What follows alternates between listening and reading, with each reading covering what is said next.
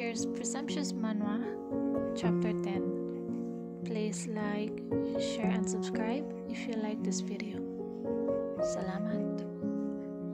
Tang Tang, Hugh. I'm fine. I'll go back and put some on. Come here. Take a picture of me. Where to? Here.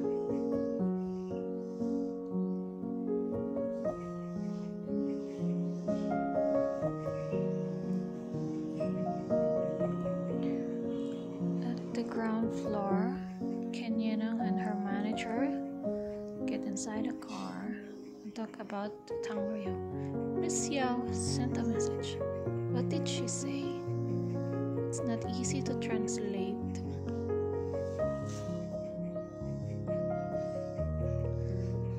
Give her a call and ask. So Tang Royao withdrew a message before Kenyan could see it or could read it.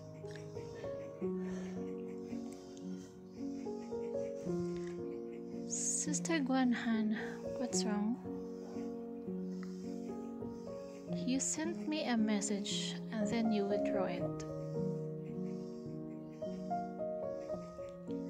Did she tell you to call and ask? No. So is she with you now? She's not here. Miss Tang, I'm very busy, so please get to the point.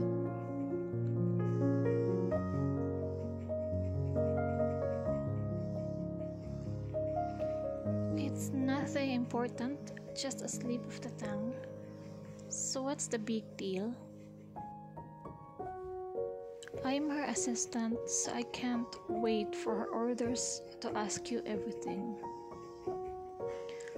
Also, it's just Guanhan's job as an assistant, and I don't expect her to care about me. When exactly? In a couple of days, May 22nd, defense is on the 27th. I'll be staying in the dorm for a while. In a week's time, Miss Yao will defend her thesis at the school. The graduation ceremony is on June 20th. Get it? Medical ice pack. Huh? It's okay, it's nothing serious. I think it'll go down by tonight so it won't delay tomorrow's magazine shoot. I'm glad I'm not on call today, otherwise I'd be in the hot search again with this face.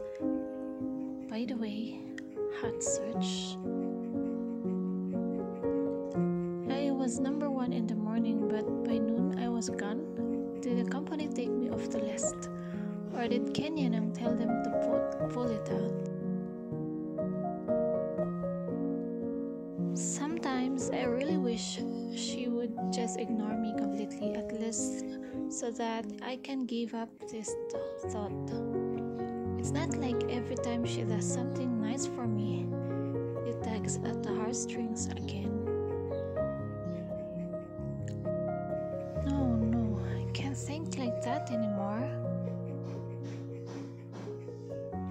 That's how Kenyan treats me, and it has nothing to do with love. It's just me. It's just that I got out of control and had strange thoughts.